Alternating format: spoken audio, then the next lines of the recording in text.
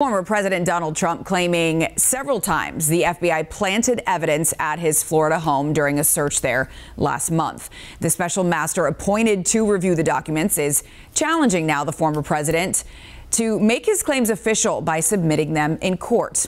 Joining us today to talk about all of this is moderator of NBC's Meet the Press, Chuck Todd. So let's get into it. The former president has insinuating several times without providing proof that federal agents might have planted this evidence in his home. Those are not words that you kind of throw around.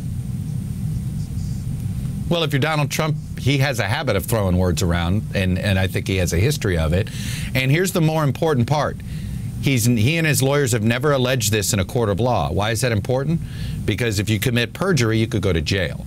So the fact that he says this at a rally, he says this in an interview, he never says it in court, and the lawyers never say it. So I think that, to me, you know, we got to deal with the facts that they introduce in court and not the speculation that they feed to their base. So in other Trump news, this week's New York, the Attorney General filing this lawsuit against the former president and members of his family. This is a civil lawsuit. They're basically saying it's fraud, that they committed fraud. What kind of the repercussions of this could, because it is civil? This is civil, but she did issue a criminal referral to the Southern District of New York. She has alleged that there were federal crimes. They'll look into it, and let's see, at a minimum, there's yet another federal investigation into Donald Trump's, and in this case, it's his business and his business practices. The direct suit that the Attorney General filed, yes, that's civil, and that could end up being fines. It could maybe ban any of the Trumps from being officers of other companies in the state of New York. And perhaps it only serves as a nuisance to him over the next few years. But to me, the most damaging, potentially damaging thing she did was the criminal referral to the Southern District of New York, because you never know what happens when the feds start looking around your finances, and they're very good at this. So if, you know, he could find himself with yet another criminal investigation if SDNY is aggressive. Headed into the midterms, how do you think any of the, or do you think any of these things will impact the candidates that the former president supports? Yeah. You know, it's interesting. I had a political consultant say, you know, Donald Trump lives on the cliff. And I was like, what do you mean by that?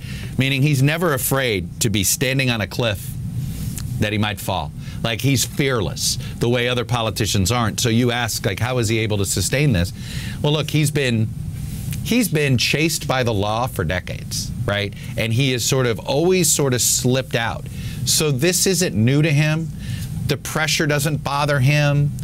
He is he's used to it. Like, so I think that's why.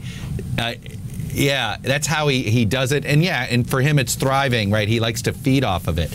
But I'll tell you this, we're up to 7 or 8. You need a scorecard to keep up with all the various investigations. There's one in Georgia, there's a DC one, there's a New York one, there's one in Florida. There's a ton of this, and you can't keep up. But here's where it could become problematic. And I've talked to some Republicans who are nervous about this. The Democrats essentially like to attack some of these Republican candidates, saying, hey, look, they have 100% fealty to Donald Trump. Would you? Have you seen what's going on with Donald Trump? And so that's where this could become an extra anchor that Republican candidates are dragging around, especially if they've not figured out how to distance themselves from Trump. Many of them don't want to do it because they fear that the base will turn on them. So that's another thing that why Trump is able to survive things that most politicians couldn't, because the base is stuck with him. We always love to talk to you, Chuck. Thanks so much. And you can catch more with Chuck Todd on Meet the Press. Watch it Sunday morning at 10 a.m. right here on WCNC Charlotte.